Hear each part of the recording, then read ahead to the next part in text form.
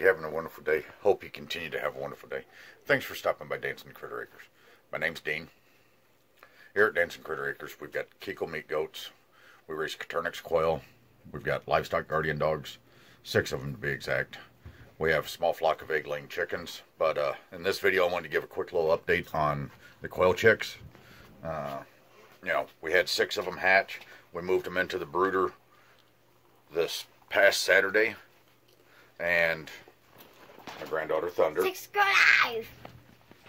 And overnight on Saturday, we lost 1. So, but I thought I'd show you guys the survivors, the 5 little ones that are still with us.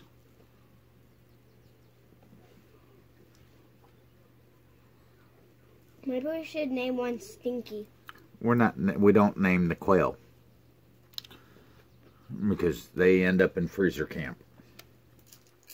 No point in really naming them. They don't stay long enough.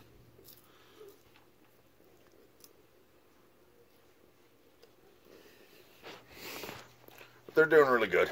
I mean, so far anyways. I mean, let's see. They're almost a week old. So, Can I take yeah. a shower today? They're almost a week old. We changed up from in the past.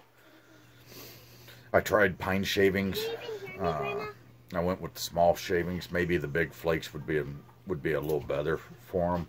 But I think that was part of my reason why I was losing chicks so bad. Is they were eating some of that pine and it was getting stuck in their gizzard and impacting that and not letting them digest food and that. So. What's a gizzard? It's a muscle in all birds that help them grind up their food because they don't chew their food. Is this their line or is that the their line or is that the food line? I'm not sure, Thunder, what you're asking there. So, guys, like I said, just a quick little update on the quail. Goat, she didn't kid last night. She didn't kid today. I'm thinking that, because anxious for her to kid, that we're speculating more because I had missed the tendons. I felt them again tonight, and they're there. They are getting softer, so. But I don't think they're going to disappear before right around the 7th, 8th of April. So, guys.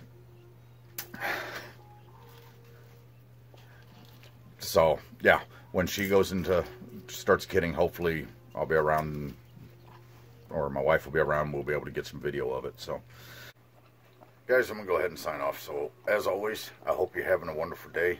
Hope you continue to have a wonderful day. Many thanks for stopping by the channel. You guys take care of yourselves. Best wishes to each and every one of you. Look forward to catching you guys in the next video. This is Dean from Dancing Critter Acres, signing off. Bye, everybody.